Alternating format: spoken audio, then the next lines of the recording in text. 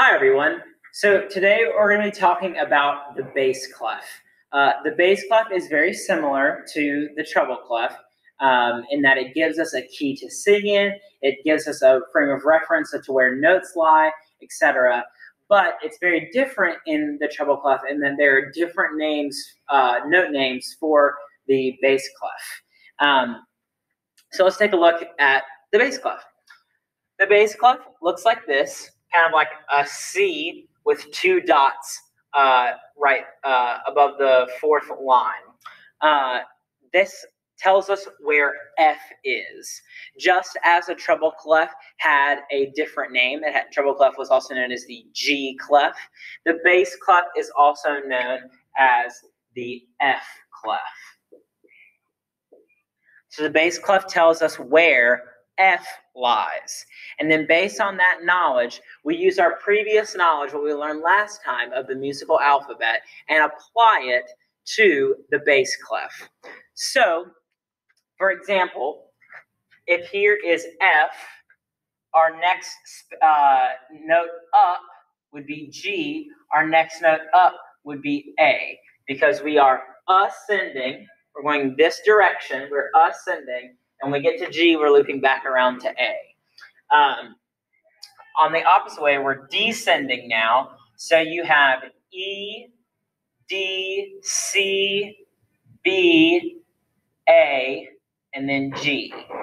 So all of those notes are in the bass clef. It looks different from the treble clef.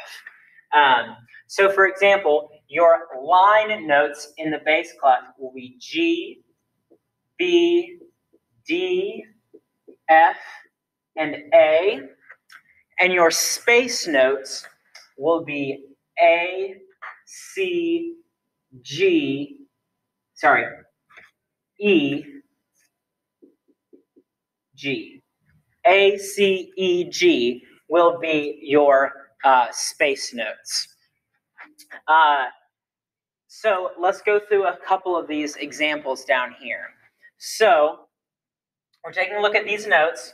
We know this is F because we're in the bass clef, the F clef. So I count F, E, D because I'm descending, right? So this would be D. Here is F, I'm ascending, going up one. So therefore we see a G, right? Here's the F clef. We start on F, F. Pretty basic. Then we go down one, right? We're descending, F, E. So for this one, right, here is F because we're in bass clef. I'm counting down because I'm descending. So this would be F, E, D, C, right? This would be C. Then here's F, G because I'm ascending, right? Going up, and also that based on this, and we already established this was G. This is G again. For this next one, we have F, G, A. I'm counting both the lines and the spaces.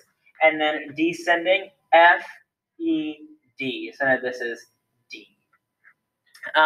So bass clef and treble clef are similar, but they're also different at the same time. They have a different set of notes. If you just know that the bass clef, the fourth line where the two dots go around is F, and in the same vein, in the treble clef, you know where that little loop goes around, you know that's called the G clef, then you'll be able to find any of the notes just by following the musical alphabet.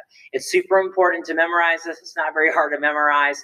And once you kind of get that, you'll be able to name any note on the bass clef or the treble clef. All you need to know is treble clef is G clef and bass clef is F clef, and know where those G and Fs go. If you have any questions, I'd be glad to answer them. Thank you all for your time. I hope you enjoyed this lesson on bass clef notes. Thanks so much.